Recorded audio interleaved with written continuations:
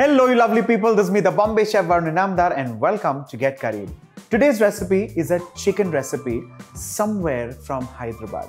Well, I was recently in Hyderabad at a friend's place and the mother came up with this wonderful recipe called Chicken Lal Pari. Should I show you? Let's begin.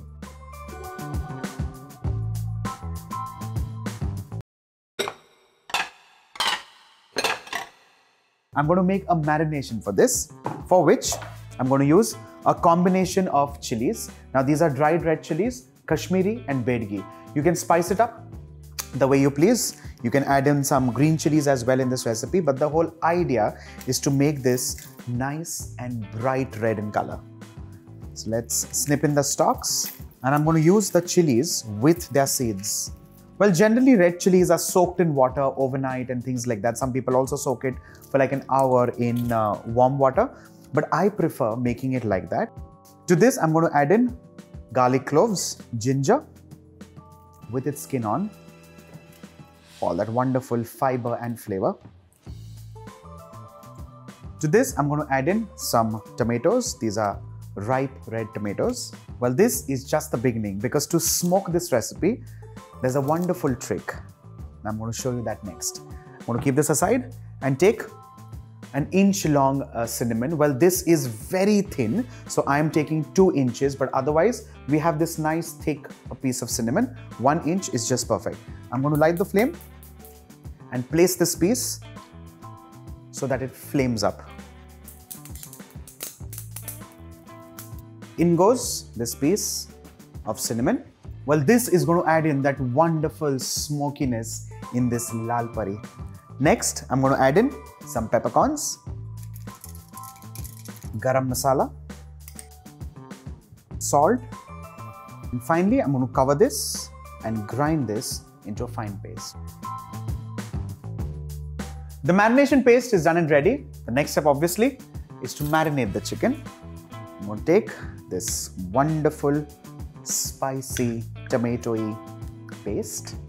You can actually take all of this and also make like a thick gravy out of this. But what I'm showing you today is almost like a pan-cooked tandoori, and that's also like with a difference, because this of course is spicy, it's flavorful, it's deep red in color.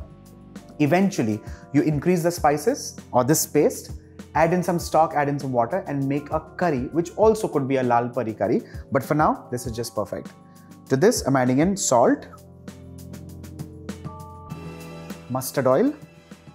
In this case, a little more, because you're also looking at not just the flavor, but also the moisture from this oil. And you rub this onto the pieces of chicken. Now the chicken pieces, of course, are washed nicely, they're cleaned, they're patted dry, and they're also gashed so that the marination seeps straight within. Once this is marinated and ready, you can keep this overnight covered in the refrigerator and cook this nice and fresh when you have your guests coming home.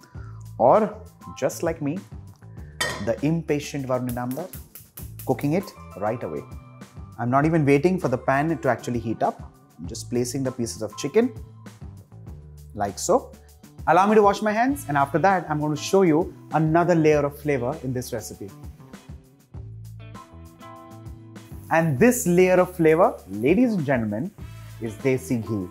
Well, not just mustard oil, but also desi ghee for that added richness and flavor.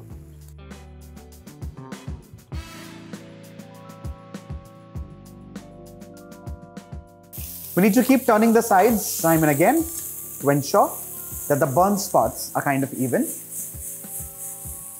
And after this, I'm going to add in half a cup of water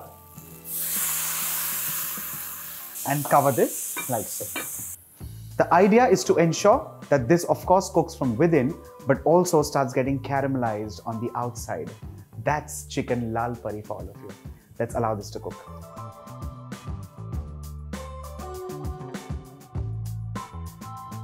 With this, our chicken lal pari is done and ready. And with this, of course, the flame. Now comes the whole idea of plating this. Now, in the bowl or in a platter, you take any rice, any pulao, any pilaf of your choice.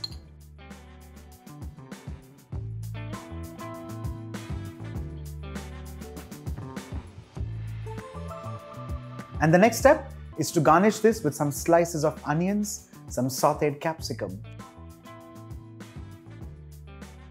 and coriander leaves.